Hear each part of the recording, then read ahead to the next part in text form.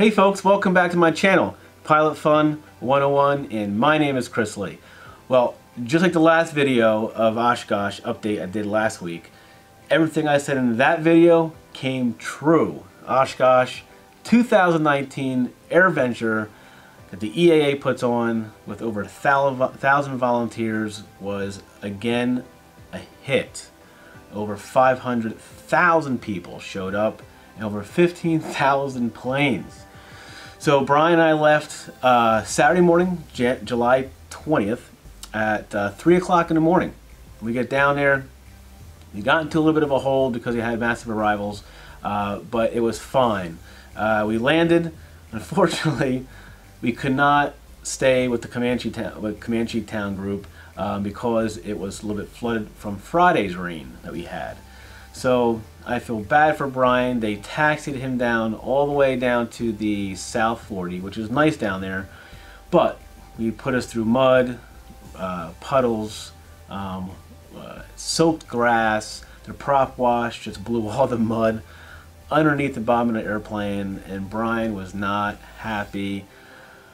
But we're an AirVenture, you know, it's unfortunately things happen, and we took care of it. We cleaned it up. So tied the plane down really well, and sure enough, downpour for about 45 minutes. We got into a little convenience store there and hung out there about 45 minutes to an hour. We got out, set up our tents, and there was a second front coming in, and that was a lot of wind. And I got that on Facebook, the picture of it, and they actually came over the loudspeakers with a tone, says massive storm coming in with possibly 75-mile-an-hour winds. Please seek shelter.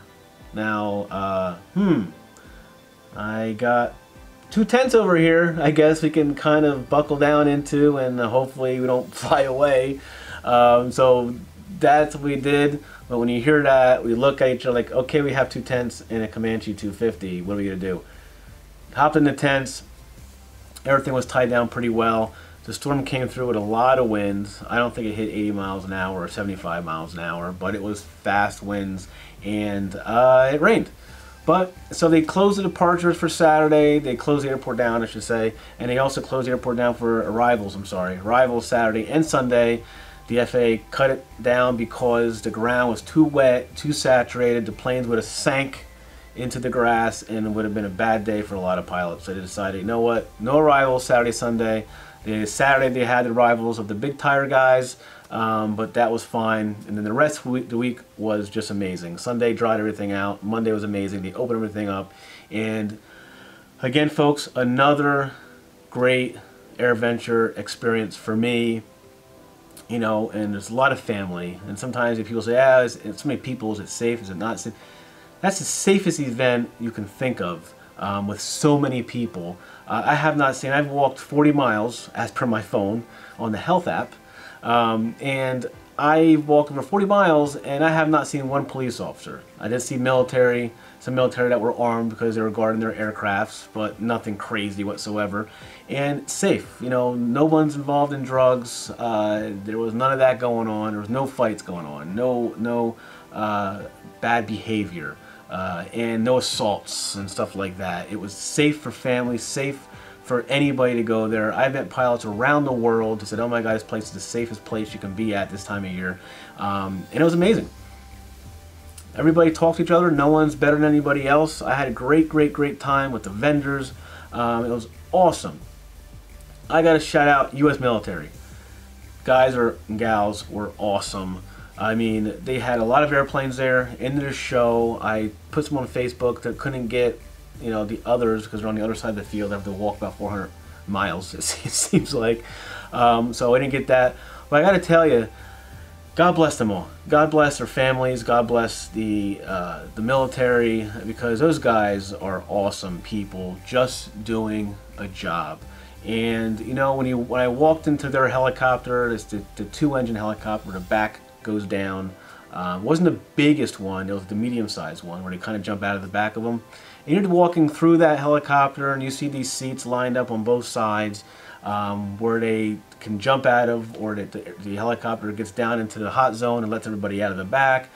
these poor guys are sitting there, you know, armed up, ready to go, jumping into harm's way, because what we have them doing, and they're supporting and protecting the United States, and they're protecting a lot of countries around the world that can't afford their own protection that they do. So think of all what they do, and I really appreciate what they do for the United States, what they do for other countries, and what they do around the globe, really. And I can't picture myself doing that kind of work. I mean, I could do it if I had to. If I signed up for it, I would do it.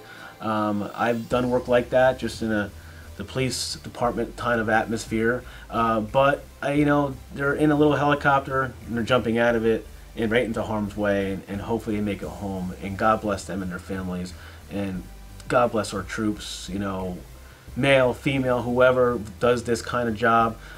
Thank you. We really appreciate it, and I know the majority of the Americans thank you so much for what you do for us and around the world. And thank you guys for showing up. You brought more planes this year. You guys were involved in the air show a lot more than the previous years. And thank you so much, and thank you for the military. You guys do a great job. And you know what, folks? Think about it.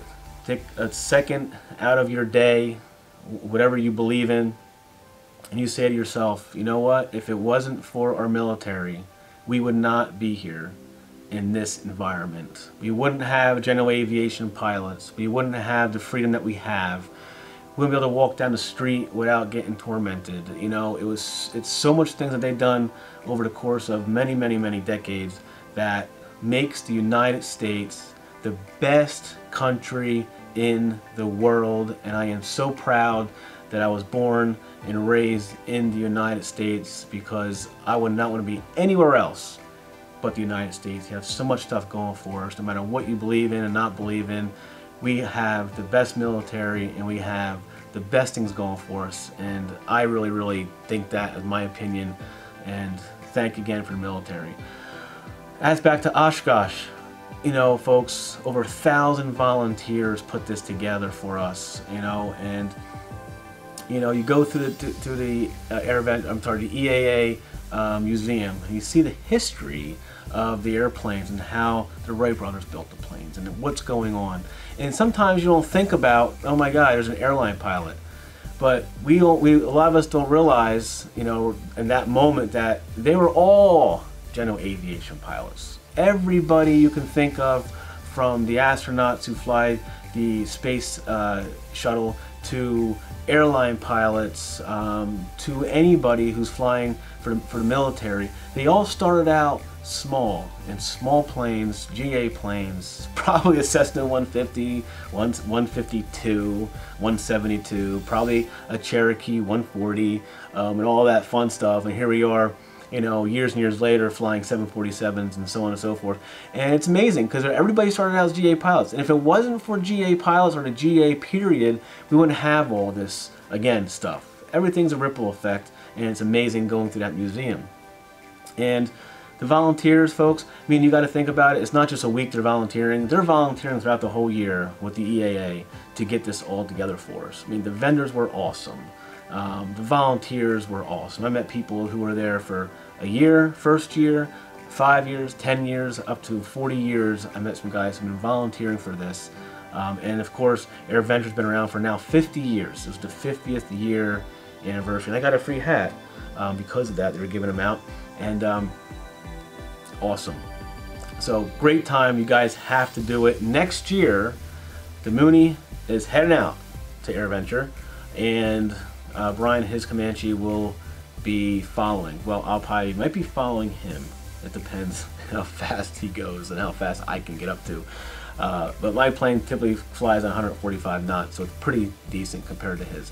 But that's what's happening next year. And I also have to say, you know, I met, you know, for the last 3 years at the Red Barn, I met the same people every day at the same time in the morning with coffee, of chit-chatting about a lot of things, old-timers, and it was awesome. I put out on Facebook that I'm handing out free shirts that I'm wearing in the back, you know, and it says, as seen on YouTube, and I was surprised at how much people came out, and I didn't realize, I'm a little tiny guy with just over 1,000 subscribers. I'm just trying to put stuff out there so people can see the basic 101 of aviation, how easy and how much fun you can have. And people came out, and I was surprised. I had 45 shirts. I had about 5 left. I saved some for a couple people who inquired, who couldn't make it to AirVenture, who still follow me, and I'll mail them out to them. But I was actually surprised that many people came and got free shirts from me. I guess it's a free shirt, why not get it? But they also had great things to say about me, and that is awesome because I'm, a small guy just trying to make a little bit of a difference with people who are involved in aviation and who want to quit because something's going on, and they get discouraged because they hit a couple bumps, or they get discouraged because they don't know how to or feel that they can't talk to ATC for some reason. And I'm trying to get all those basics into my videos, not just flying IFR, not just flying into towered airports and big towered airports, not just doing that stuff. I want to show people how the basics of aviation, anybody could do it. Whatever your dream is, whether it is aviation or something totally different, you gotta follow your dreams, and that's what I'm trying to do. And pretty cool to see those guys talking to me about different things in my videos. And I'm surprised, folks, that I got 7,500 people following me on Facebook. That's just amazing. I don't know how that even happens, but it does. Again, I'm not really into all this stuff like 100%. I'm just putting some content out there to help everybody, and it's just kind of getting bigger and bigger as I go along here, which is great, which means it's working and I'm helping people out, especially the guy in Texas. I mentioned my videos months ago, who was 62 years old, didn't want to get his license. He felt discouraged. It was 40 years ago. He wanted to have his license. He found some of my video on YouTube, was watching me, emailing back and forth. Long story short, after 40 plus years of wanting his license, he finally got his private in February of this year. So congratulations again. And I sent him out a t-shirt, which is awesome. That's what I like to hear, because I can keep going and editing videos because it is a lot of time, but when you get emails like that and you see what's going on, it makes you want to keep going. And thank you so much for doing all that. Okay, folks, next year Oshkosh is coming around again. How long do I have to wait now? 364 days. I'll see what I can do. I gotta have to wait. But thank you again for EAA. Thank you for AirVenture. Thank you for all the volunteers who put this together throughout the year. Remember, folks, it's a huge event, over 500,000 people. Thank you, EAA, for making this a safe, awesome environment for family, friends, aviators, non-aviators, having all the people there to support general aviation. And thank you for keeping the gas price down low when you fill up that AirVenture. Awesome time. Thank you guys so much. Thank you to the military who showed up. Thank you to the bands who showed up, and the airlines. United Airlines showed up with the women's volunteers, and UPS showed up in their 747. Thank you all for really participating in GA pilots. We really appreciate the great time that you guys put out and all the time you put in to make us have this much fun once a year in a safe environment. Thank you so much. Right, folks, if you like what I'm doing, please subscribe to my YouTube channel at Pilot Fun 101.